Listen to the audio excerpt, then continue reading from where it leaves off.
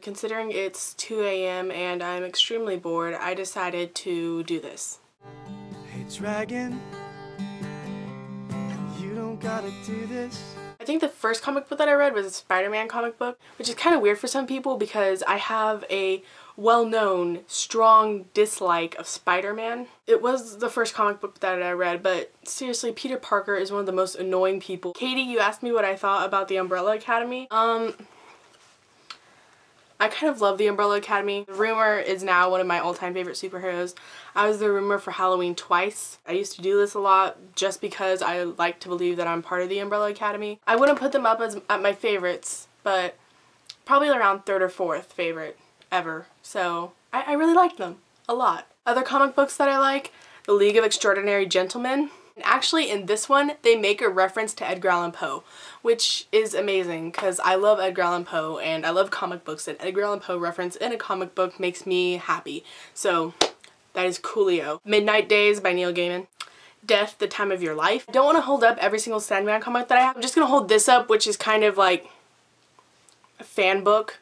This is one of my all-time favorite graphic novels. It's about Jack the Ripper, and they actually made it into a movie, and Johnny Depp was in it. I also really like V for Vendetta. It's one of my all-time favorite graphic novels. One of my friends is actually borrowing it right now because I told her she has to read it.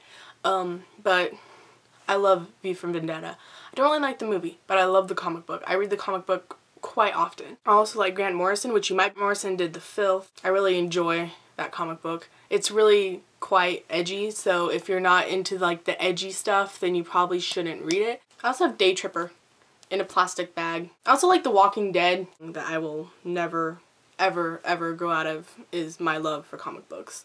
It's a combination of fabulous writing and fabulous art if you get the right ones. Also, a lot of the art that I do is based off of comic books. Space Boy from the Umbrella Academy. Also from the Umbrella Academy. I do love her a lot. First charcoal drawing is Umbrella Academy. Boredom sketches. Yeah. Death.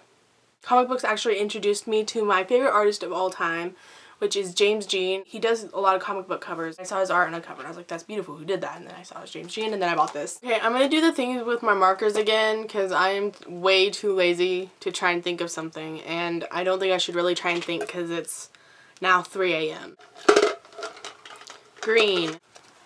Green is John. What's your favorite comic book publisher thing?